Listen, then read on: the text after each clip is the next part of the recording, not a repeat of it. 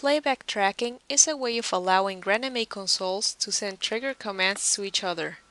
This allows two consoles to be programmed completely independently but to be played back and act like a single console. This includes pressing of executor hard keys and moving of executor faders. It is important to remember that what will be sent from one console to another is the command assigned to an executor hard key rather than just the action of pressing the particular hard key. Consoles using playback tracking still output DMX locally.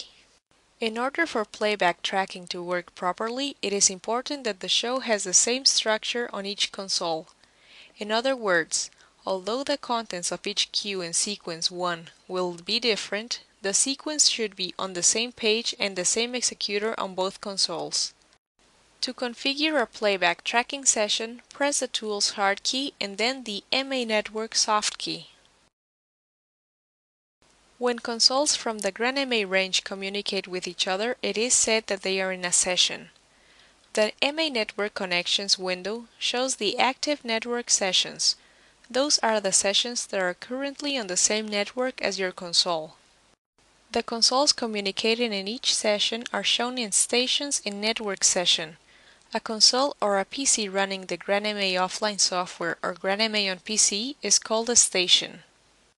Local settings allows you to configure a new session and how your console is going to behave in that session. You can define the IP address of your console to become compatible with other consoles in the network. Changing the IP address of your console will cause it to reboot. For a better network identification, the consoles can be named. To start a session, you must first give it a name.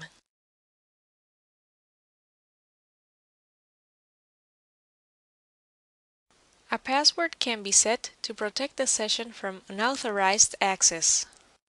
By left-clicking on Session Status, you can define which type of session you want to create: multi-user, full tracking, or playback.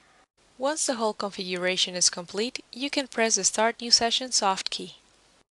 To invite other consoles to your playback session, simply select Unconnected and Active Network Sessions and then click on the console that you want to invite.